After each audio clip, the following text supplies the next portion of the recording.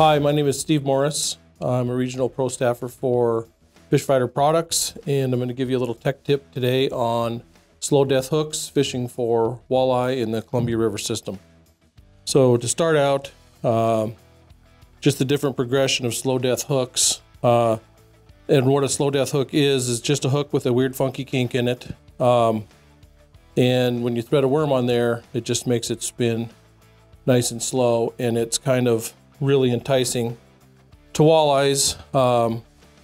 They almost can't resist night crawlers, and this is just a different way of presenting night crawlers to them. So early in the season, the walleyes seem to love just a plain hook with nothing. Just I'm going to thread a rubber worm on here, but this would be a real night crawler when you're fishing. So when you thread them on there, it puts a kink in the worm and it makes them spin and entices bites. So once you get it on there, it just makes the worm spin and the walleyes just really can't resist it. So basically you don't need anything else other than just a plain hook and a crawler, and you could catch all the fish you want. Sometimes they might want a hook with just a bead on it.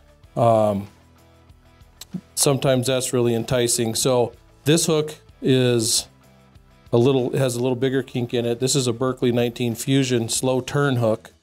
Basically does the same thing. It puts a little faster spin on the worm, and I believe that they're a little bit nicer hook. They put a bigger kink in the worm and make it spin a little bit faster. And certain times they definitely want the bait to be spinning a little bit quicker. Another progression would be putting a Max Smile blade on the slow turn presentation.